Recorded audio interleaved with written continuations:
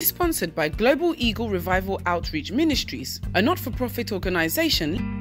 To support our broadcast to reach others like you, kindly send support to Zenith Bank, Ghana, account number 6012402066, account name Global Eagle Revival Outreach Ministries, La Trade Fair Branch, Burma Camp. Mobile money account, merchant 0544859007. Name Global Eagle Revival Outreach Ministry. Reference Revelations or TWMG. Time with Maame Grace.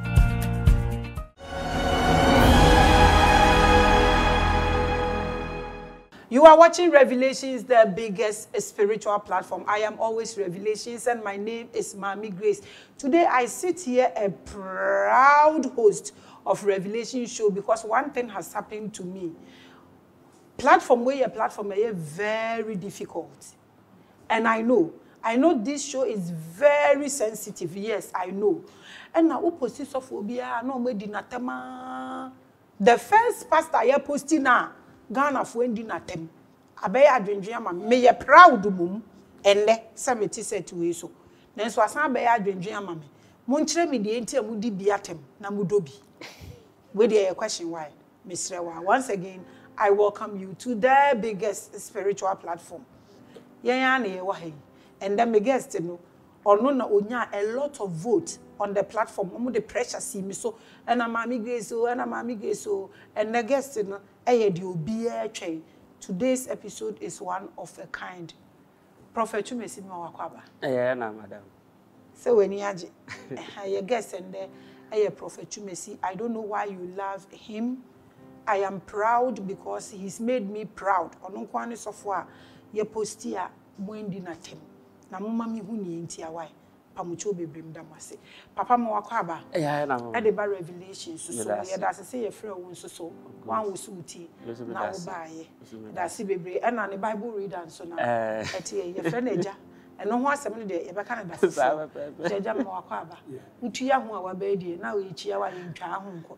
Na so ye chia obi. Enti Prophet Twumasi, who is Prophet Twumasi or ye hwan? Prophet Twumasi ye onipa bi a wa share na brabase wo achem saman. Ebe osino odifo Twumasi kwaku Twumasi eye ne nana o tie asorefa ne chire mesrefin paradise na obi film no de ne chija ne ba kwaku twum edi kwaku twum ne madama madwubi na ewo mi nti asore no mu ana matena mende me so menya bedu bi a me so mate asore efa no Universal Christ Church enti me hye me school ase ewo achem saman ena nyame ye madoma me de bepie kofodua sectec emeri mamba ho no mba be ye technical na mpese me ye science me career ne na mpese me ye medical doctor but ho de sa se sha brabo na se wo sebe kurasi nti yebedro ho na ye ntimi enye course wa de be ma ye science de ntimi technical no ho wie ena am call back to Osino Secondary School ekwakwa ready science wo ho se mpese me ye doctor. Eno no so me wie ne di Nyankopon pese oye nti me de madiso ane beto aso Kofodia Technical University ho na be ye renewable energy systems engineering na before be ye attachment kakra wo Ghana Atomic Energy Commission ni Ministry of Energy emu na me wie na me de be hia me hokani ware wo emma miensa emema mienu oba baako Nyame ye madoma me de asore fa no Universal Christ Church aba ye wo 5 years na sa nim de ni nya sa nyina odoma kwa ne de do me sa se ye wo meto hu sori mu me ni a lot of angels enya encounter mo ma kire me eniema bebriti ye nsem aye ka ni nyina ye ensem a efiri odoma kwa na nkasa ne huhu ma ye nsu efiri book bi ma apart from Bible yesu ti obi sa me ana sa na etie o kan wo se emba mienu ni eho ne emu nda ho mema mienu e na oba baako ana mo start ya sorry no e be emma nyame de adome wo me ware enkwala o enkwala say enkwara miensa 3 na wo ye pani ana ya kwala ele o se na bitu ya abi bisa ya pesi ewu mi ya ho ni ho I say your hybrid work. Oh, you saw your baby. Okay, into say we a leader of a Universal Christ Church. We are then sorry. Home sorry. Home sorry. Okay, so sorry Apache say. Home sorry in the sense that ye oduma kumani di say or ye home. Yet ye den home ye adwuma na Sunday abodi a oboma ye no. Eso de adwuma. Te home ma wonim de fa abodi a Nyankopon abone ho. Now they aka esom ne ho aye adwuma. Enti and your friend home sorry. Enti at least wonim said there are other churches. Yeah. And now we home sorry. Home sorry the oduma nkoma ene oduma obade nyama awabo no ena de bom ye adwuma. Enti eden asori biom na wonim ka na wo mi. Minim charismatics. Okay. And I'm minim Pentecostal. Okay. And I'm minim Orthodox. Okay. Now the high Ghana having in and say, I saw be a home sorry. Did you ever cast out say Yanko your home? This I walk past now Bunya mid India automatically. Yami ya home, I saw now a home sorry. But the bagana high teach him.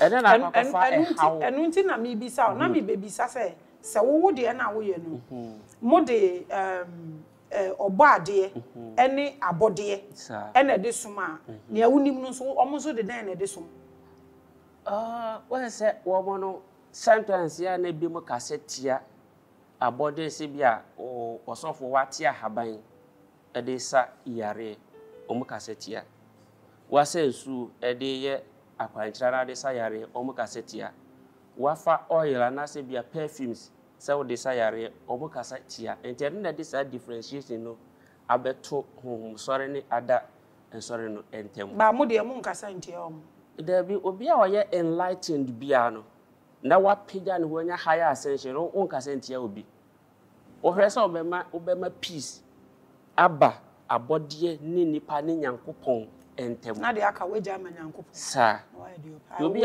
a condemn obi anu nya enlightened. I tell you, you are watching Revelations. We begin your consciousness by force. I tell you, when your pineal gland is open, you will not sit down and write scriptures and insult Maame Grace. I was born to do this. You can't stop me.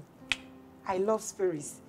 Enti Maame bisa we adia most at times no charismatics for no any sorry for no yeah and shut down in see any more na me pointing out at you know why explaining one Jesus Christ good any say sorry for ni bitimi kasa wo bon fire bofa Abraham ni Moses boso na almost say Jesus Christ and ahono na confusion kakra wo eno ye one ena de disi mienu nso so ye aware mienu a charismatics for ni chi na minim se sunsum sorry for de eno de kwan dem pa nti ekono why what is the start from the Jesus part and then come to the polygamy side sorry ye Jesus di papa mbeto mo cherubim seraphim paradise mu no Jesus kwa no mbo ni din kan because Jesus o ye honhom sorry sofo yes onye Nyankopon Jesus ye kan Nyankopon a na nyame a uye nyame mi nyame papa nyame obi o ha bia ye nyame but the watimi apega ne dia ma ye kese ne yetimi de ne tu Nyankopon hu e ma ne ye because ye nyina ye firi nyame mu na ye ba scientist ye ne nyamba ye ti ne ye kontokwa se Yesu ye nyame su onyi nyame sa na ti Yesu kora wo hye na brabase no o hye na brabase no on 3 stages. One onya anya higher enlightenment na se mpega ye no oso ye nipa ba the son of man onya consciousness ni edru baby no o se me ye the son of God Onyankopon ba oho se no eno no enso mboma no ompega ne hungura odoma nkoma na obo ne mani nyinem to onya da ascension no se I and my father are one etike so obi ye Kristo ni asa abrabo me yesa we na esa obo wa abrabo we na so Onyankopon cha oboa ntimi nko. Okay, so that's Cecilia no and that's the confusion now. Yes, that's the confusion. Inti Yesu be ye nipa. Inti as you go higher no now will be nyame. Sanity. Okay. It in a life ni example. In life ni example. Ema obia opese odi na chi. Inti say yet ye ka say wonso betimi attain that higher height. Betimi. Awa be ni ya be drew Jesus level. Sa pepepe. Osise moji media metena mumu. mini meja ne betra mu ne be ye tra bia mu ne ne ma me ye no mo so mo be ye ne bro sa ti unya Christ consciousness na be da ye ne ma wono so eye. You are watching Revelations. Why? Now, am I so amuso abrusu you may wish say we dey be so that name mu so wade yi mu nti e ho so how do you explain that? Well, me dey me yire ba ko. And na make say we dey go pass into so. Ba ni say esi ebinum tiri so. Is so. Enti mafa Kristo anamo. Enti ba ko na meeting ya continue. Na wafa Kristo anamo na Yesu na oba ko. So ni bi wa ma ye kwase etimi ware. Iti alo ba ko. Aya ti ba ko no mafa. Jesus wo ko Mary Magdalene on ben. On ben me. On ben. On ben. Wa sha me bo. Wa sha obo pa. National TV. Wa sha obo. Pascal abeba so we dey do the pechi o. Bati. You are watching Revelations. This is awesome. Moana modene ba I'm equally enjoying myself na me gidi say wo a wo hwe so wo enjoy wo. He's saying a lot of things. So Ghana said they are kind division na aba Christo sum ni mu no.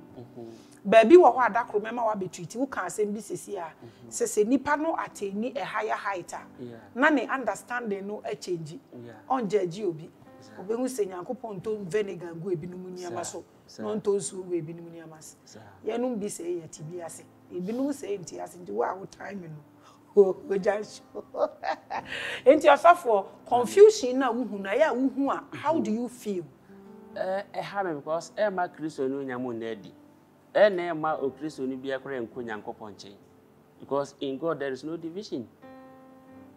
So utimi ascendi ko Nyankopon chen ye ni charismatics wo ho ni Pentecostals wo ni Orthodox wo ye de call other religions because ye ni mu bia bi ho obi a ko Nyankopon chen no bia utimi ascendi nti no de mrato ho do onwonko se wo ho e wo deeds any works into the totality of your deeds and your works ene be pagya odo akọ Nyankopon chen nya sori din ene de ko Nyankopon chen nti ye fa no nto ho ne ye nsu Jesus ne life no de Yesu ba no be condemn bia so ye yesa no na somdue be ba ewiase unu me say som kora na de ntokwa e be ewiase esom because ye nti ye ho ase nti ye nyine nya odo baako enkabon baako adwene baako no bia so be ascending ne ho honhom kwan so a wo pagya ho no de wo pagya ho de ma wo ye spiritual na wo ti wo nyonko ase adada de asomdie bebe wiase ne betima akọ Nyankopon na de ye de Ghana ha de enye se so aka metimi aka se Ghana ha pa de sisi so bi wa so so betimi ewu akọ Nyankopon je eye ntro adenti divisions ne doso and the kind of information what they may so the most sisi ne ntimi ma ye nyini se betima akọ heaven ne kra o mo kanu a threshold of the heavens in the whole betima adru. But is there heaven for a man? Yeah, heaven is there, but the concept of the heavens is any or much in the Bible and ma. Are you confused? Yes. What is it about? Explain it to us. Heaven no shas ye free adwinimu. Say na make say your deed and your works. It wo ye na a divine mua. Then it builds the heaven in you. So heaven and hell are from human race. It is our heaven mua. You die, you go to heaven. If you're hell in you, you die, you go to hell. Says and there was a see so. You Ghana ha. Near what prisons was a woman. A honor, a hell, or more home pomochomo fencham ye deca asem. Near I yet high away your freedom. It is considered see our heifer. You are heaven. Oh, really? Yes. So it's not that heaven is hanging somewhere.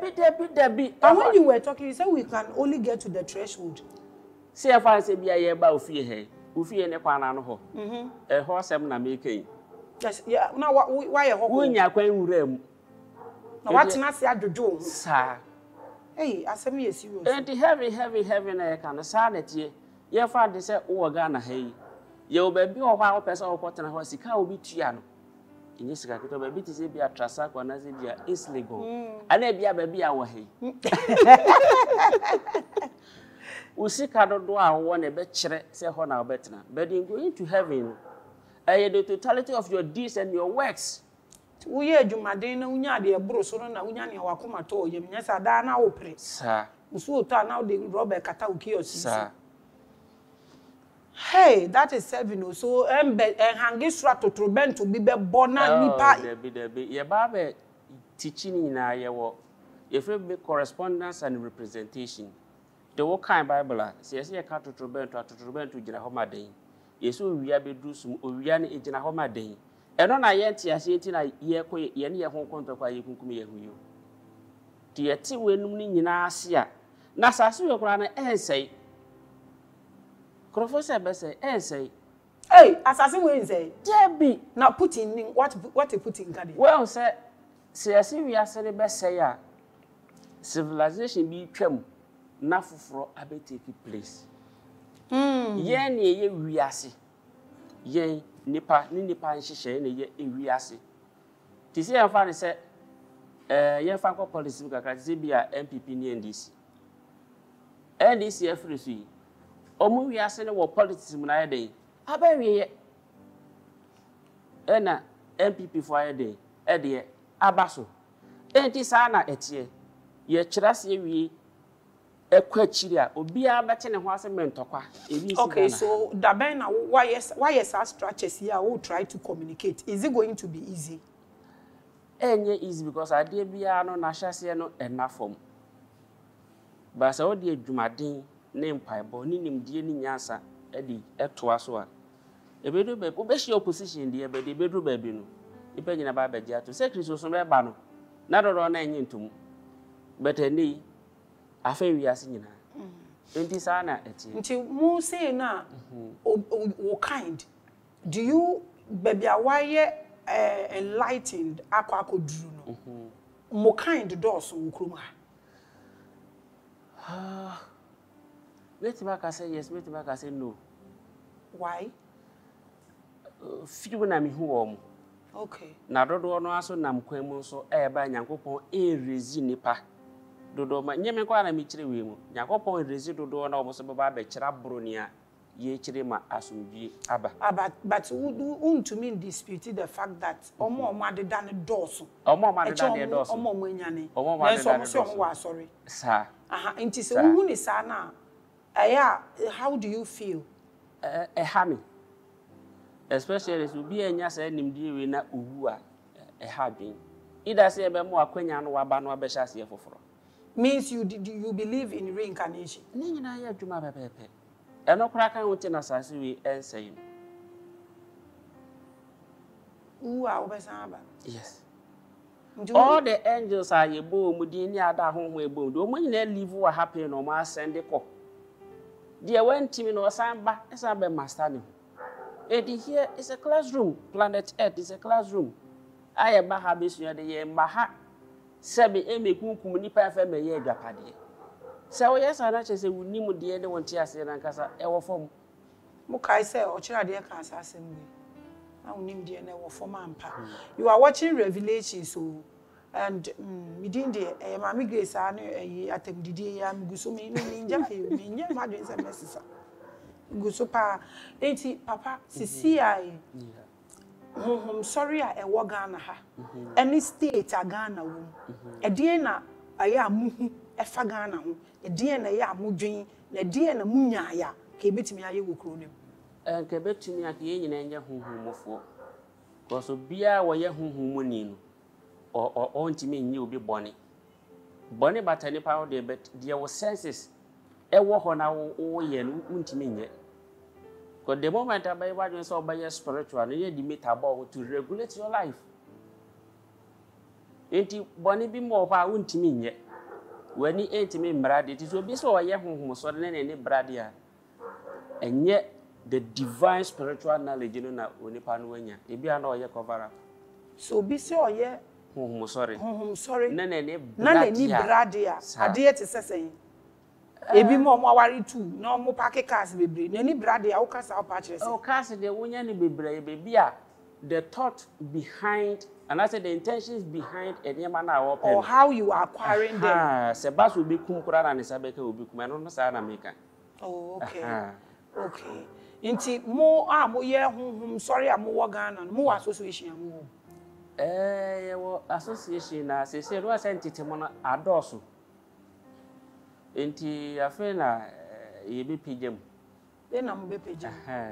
na my aso na yentimi mfa nimudie no enkwachiri no obi enya ne ho kyese na asomdue emra nti papa he na wo sisi he na sori no me kofodia ade nti na mupe nwuram sa kofodia me hwane de me ni nwuram na de nti a eya na ebasa ne se honhom mpedede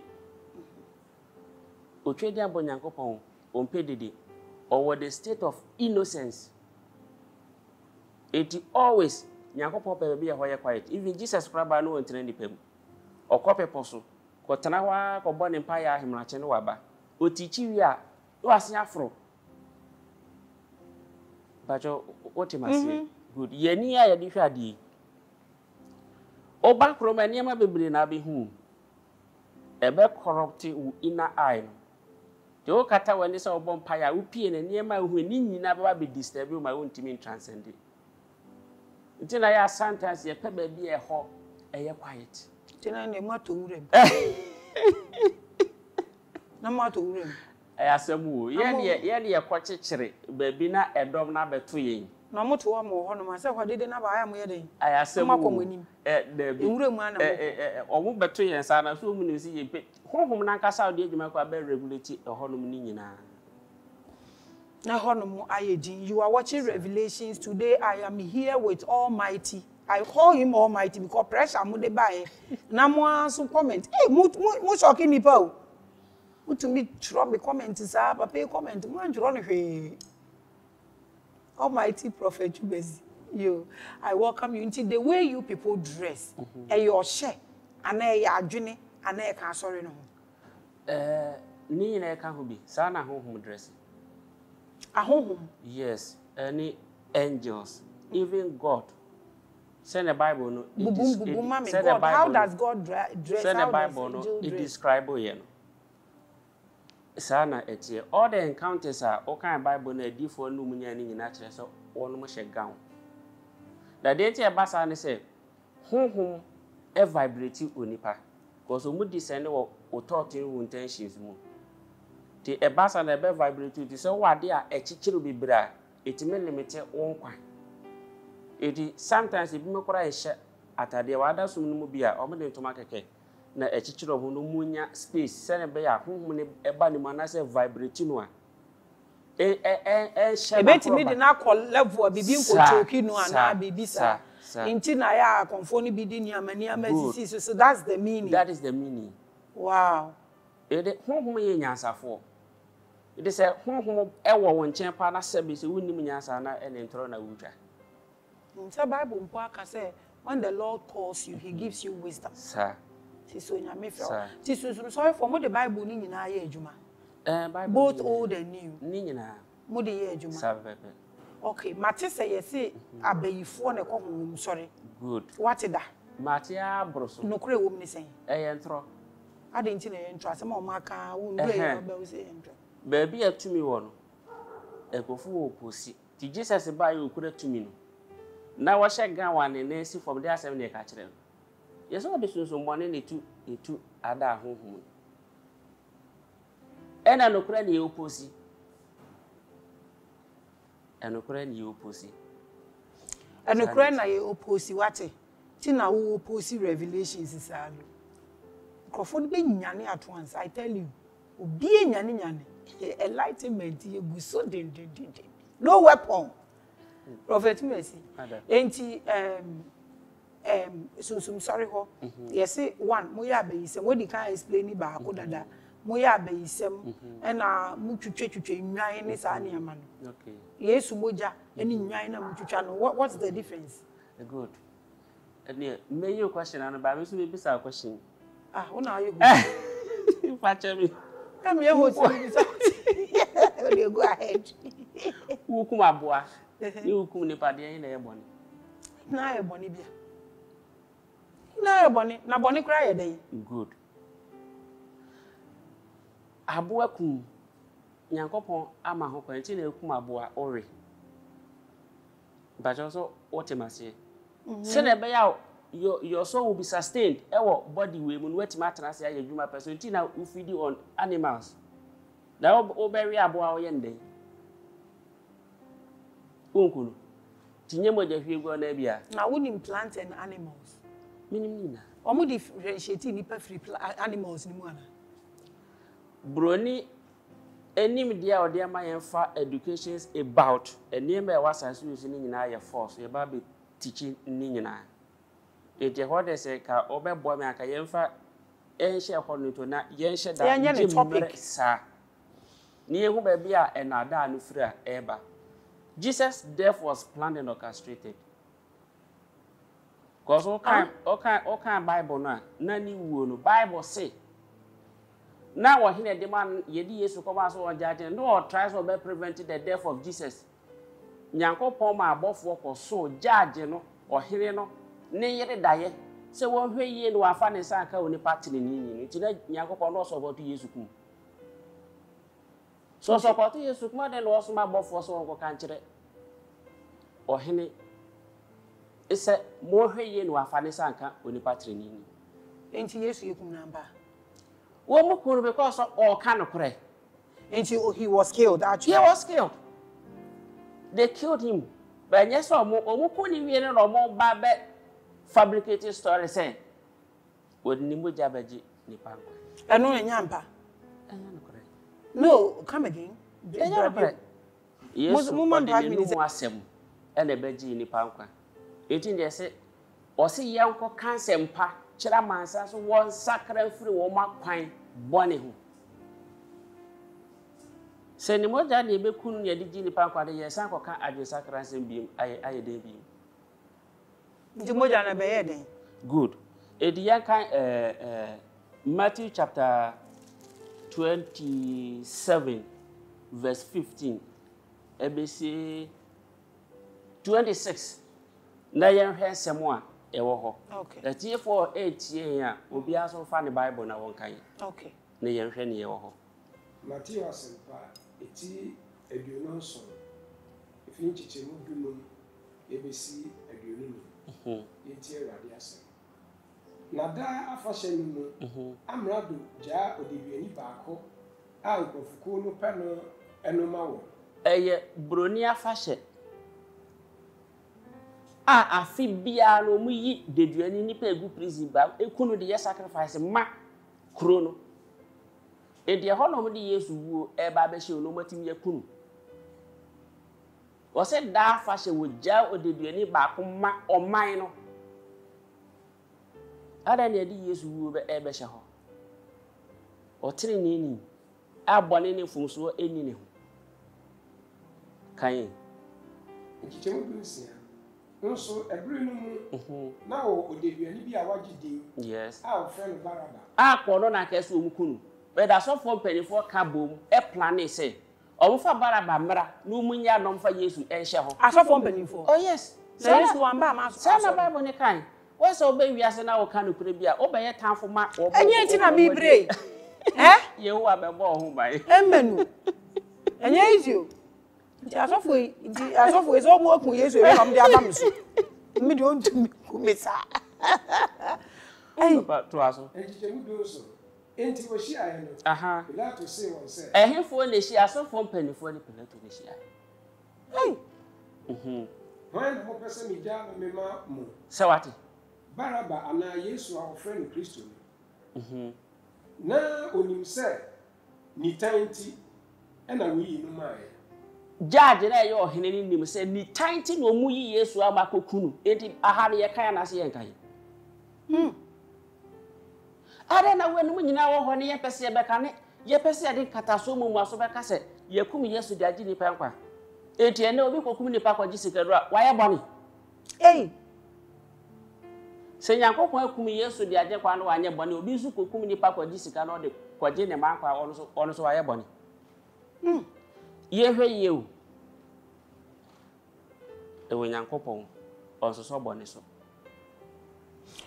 Onyankopon onso bonu se na bonu be no Onyankopon so wa he ya ye hwe hu yi onkan ye ni nyina ye hu enchichemu donkro na otie temu adwa so no ne yire so mama oba ne nchen aha ebe ka kire no se yes ma asembi ma woni onipa treni ma asembi ma woni onipa treni ni ntem na ni nti mahunu amane pi odaye mu ne wa huna amane pi odaye mu ne etini Nyankopon no opini Yesu wu so enu ti na homosore for motan ye no nti Nyankopon so tumi bebre go we ti no ompene so nti na oye ekom ti na wona enu so hwese asase we so tumi ye wasase we so no mama anya sam ketu awo ampamo ti no se mo ne empaninie ni tumi enya to aso nchichema bienu na asofo mpanimfo ne mpanimfo ntu nkrofo akuakuo no aso se won sre baraba na wonkum Yesu ediya fa ne se ha ne ejeje asem no ene ni pedom gu akire ho ena asofo mpanimfo ehwehu se wo hene ne ye gya Yesu no omukọ hye nkrofo ne se munye dede mo se se niema na wo munya baraba ne ekukum Yesu enti Nyankopon egwa ma ode ko ba fore ne ni ba sa na wo Bible no na ha ya ye kan Yesu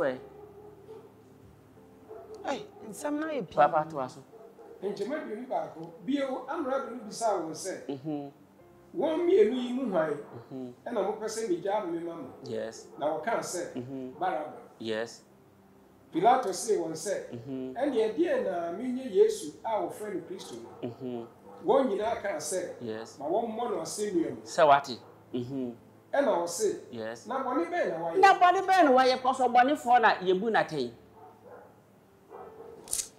waso papa wase na wote mo den se ma won mo no asemiam yes na Pilato hunu se ontumi nye ho hwe no na mo sakasaka ne ba ba no ko se nipa dodo obewu to save everything no offense no ye dey offense ohuro ne nsa nkofuko no nyina anim kan se yes mi de bi mu onipati ni yi moja so wati mo ara mo hwe oja mo yes arade mi de nja me mo to aso ne hwe de e wo hwe na omamu no nyina bu ase ni moja amra ye ne ye ma etiri so kunu so usoro se kunu ne no me be ba so kunu na se no me ne mra ye ne ye ma so moje ye be di nkoi enti chiro ne da ho nti atiefo ti omo njeje se tiefo ti anahwefo hwe no moje agi na me bisa question si papa Bible ya ukite contradictions mu meti me aka say yes in the sense that you were a lot of chapters are omo yiyi ni nyina free Bible ma meti me de ho videos a kire osisi ha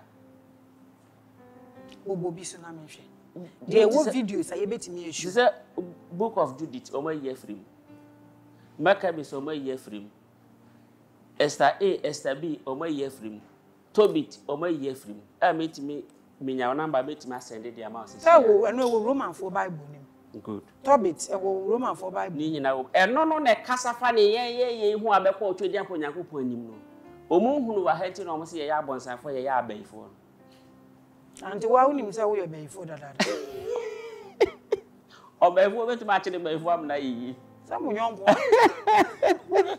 Yesu ka o se so obi ekura so bani timi ntunu Nyankopon so bani na se fie mo sori tia mo ho a efie ne wonyina so obi eno ne asem enti papa sa asem we Yesu wo asem we so it means he was intentionally killed yes ni moja na anye hwe they planned it eno mo maka no nti ni moja na anye hwe nenum asem na ode gi ni pankwa ba pe the Bible na toro wa ha ne de ene omo mo gi de enom ye ne de bre o because Bible na aka nya me na meka nti Yesu moja no kra mpo so ye no mi asem na nya ne ya toro ni hey eti ate wase woni ekunu na ne moja mara ye ni ye ma so man ka so o mo nko an moja so na de bia ye bom pai fere se embra enti se Kristo ni be no te ga na ha ne ho atọ chesa no mi nko a and asem ne na ye san invoke bra e ba ye nti anu nti na mo so mate esi nwan so Debbie enye ne sa me ho say yetimi tu onipa yare e de ma aboa ti se odwan yes say Yesu tu honhom ne ma preku eti na say Yesu ye honhom so de difo Yesu wa bro sa na asemniti papa no wa bro ni wa chikura ma ni ogun enwuma oye no mo pese o meka ni nyuma Yesu honhom do beje edi so onipa yare no da wusu a yetimi mo de pa ne busu atodwan no mo do mo sagu ni so o ka Leviticus chapter 3 wo Na papa sade ya okay. Enye bosomfo so no mo so enti mo ni abosomfo mo ye the same thing na. Bosom the ball odwan. Da be say na me na bo odwan, but what I'm saying is that said ya yi obi yare de ahye odwan mu. Then you can say, almost yes, Auntie Bibi say, are you the same people now? My polish him with Ghana now. Mate, Maame, and you should see that the way I may fetch him. 2 million I back up. 2 million say, Waka Kosombo, near generating electricity. Electricity would do anything. But her sister, one energy, firm one, son of a drew your fee her, share a homa FM. Eba, be see. Transformer so after transformer no ba be see here fie ba be use meter e de hwe homa no from the power station to fie o say so wu difference wo mu a eti se na wa form ade ne eso energy no na ebe fam aye den aba eti for Christianity honhom any honhom different from akonfo any honhom foforo from or they say enkramofo. So but say what condition wo ho no the same source for different channels sa na tie na konfo we a na den tie dey say e friend for akomshefo den tie friend for akomshefo papa in some okikeni na mo heli ni say I don't see them in Timonti as yes. Really? Sana etie ye nyanti wiase ase. Nyanti wiase ase ampa. Eti ye nyanti wiase ase asumdue so emada. You are watching Revelations, so I am here with Prophet Twumasi, our special guest and a special episode we are having here. Inti papa, uhuni ama wo wani so meboa. Nyame adomuti. Uhuni ama wo wani so. Ghana kroya yetimi. Ede ben pa honhom na esi Ghana so edi ninya. Your tiny and brainy ahoya honhom. Esi Ghana so edi Ghana. Oyo bofo ana so oyo. Enye bofo ya honhom bone na ha o. Omo wodin. Maybe I be bone ni bayi ya honhom ye etiti yesu ya. Honhom bie ne ha o ha Ghana ya na ye ha Ghana. Ya dwene bone nti ya say yesu nyina nti ahohom wo mu no wakose wo bitena bia odo ho bechewo. So ya bubu ya anyhow ya say yesu nyina ya say ye mbepo nyina oho beto eden na me ko yesa de nya dwen bone ni aho ya ne pese minkumnya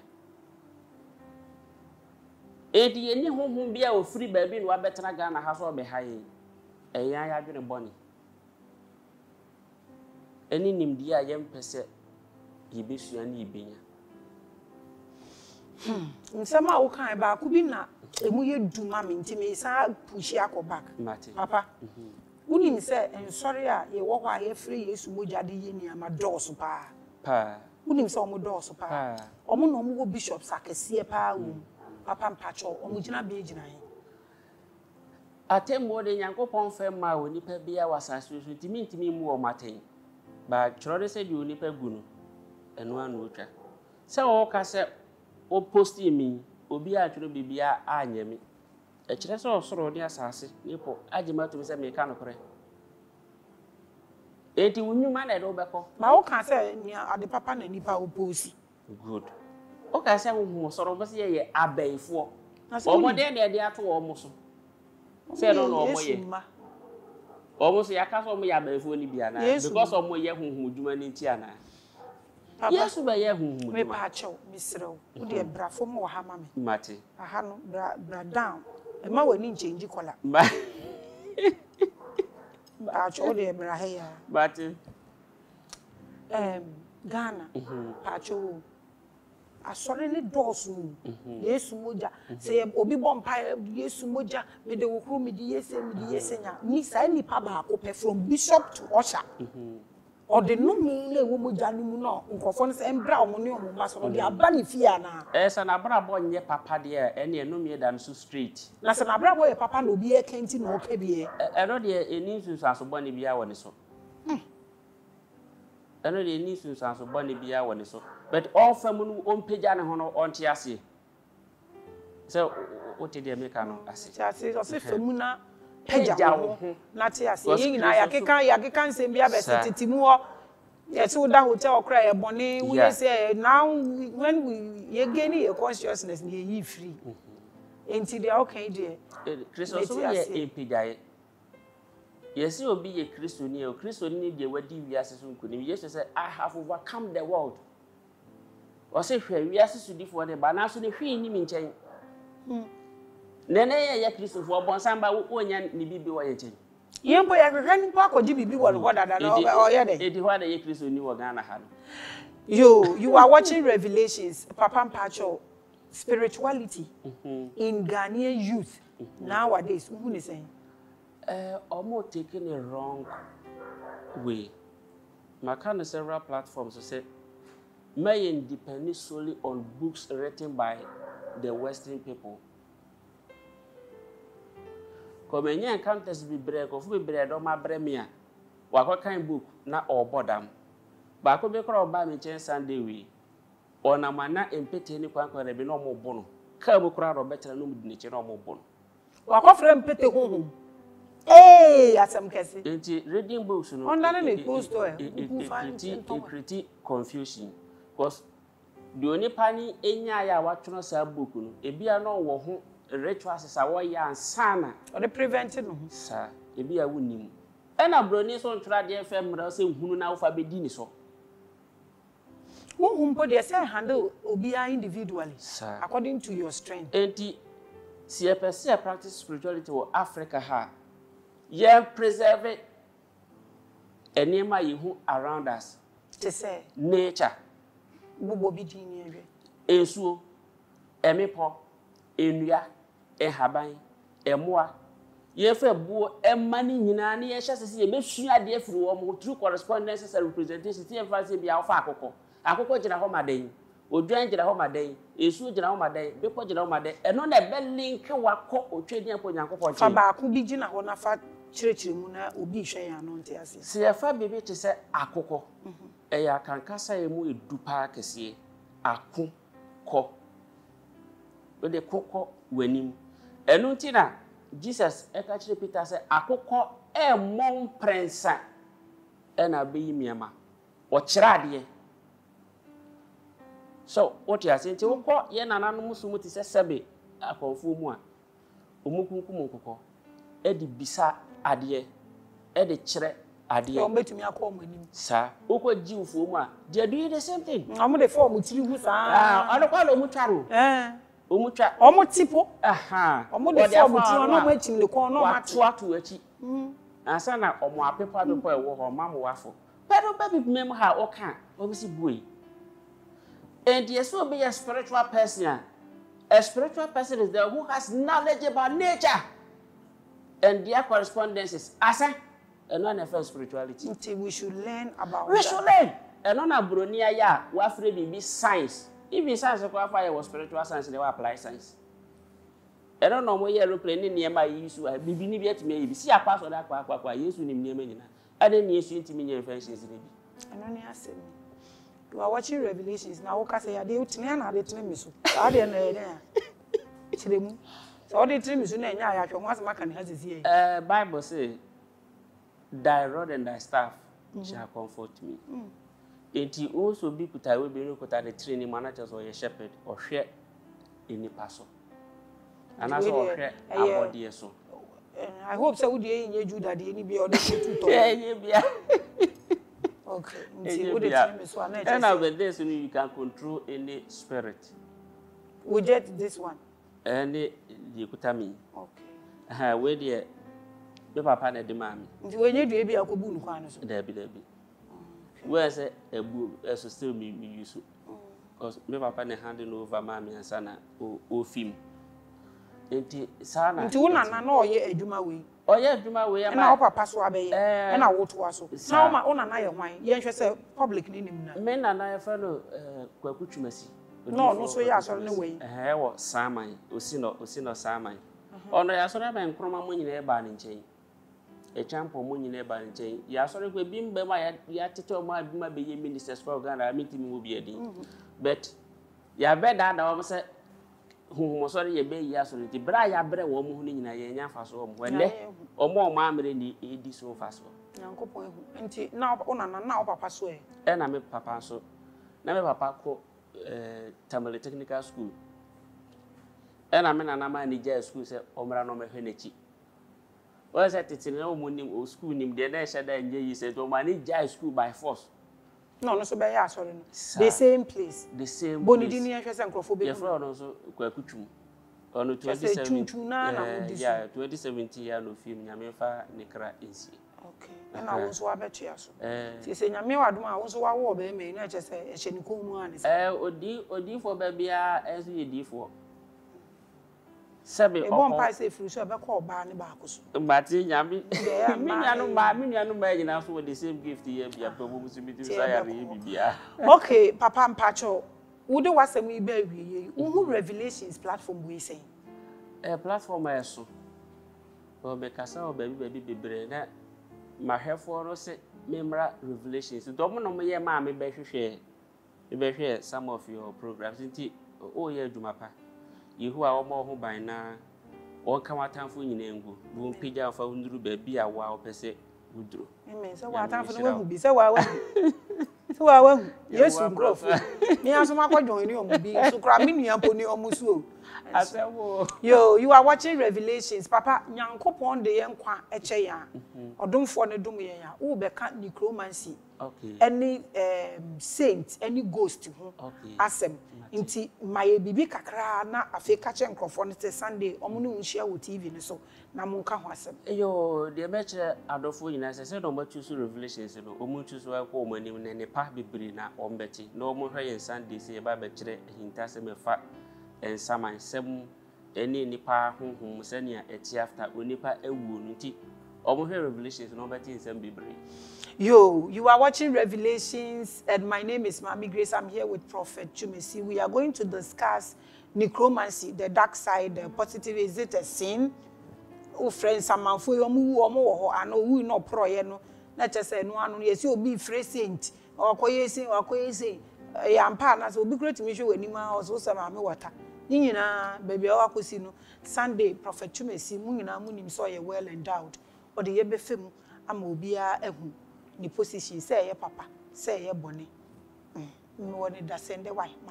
This program is fully sponsored by Global Eagle Revival Outreach Ministries, a not-for-profit organization. To support our broadcast to reach others like you, kindly send support to Zenith Bank, Ghana, account number 6012402066, account name Global Eagle Revival Outreach Ministries, La Trade Fair Branch, Burma Camp. Mobile money account, merchant 0544859007. Name, Global Eagle Revival Outreach Ministry. Reference, Revelations or TWMG. Time with Maame Grace.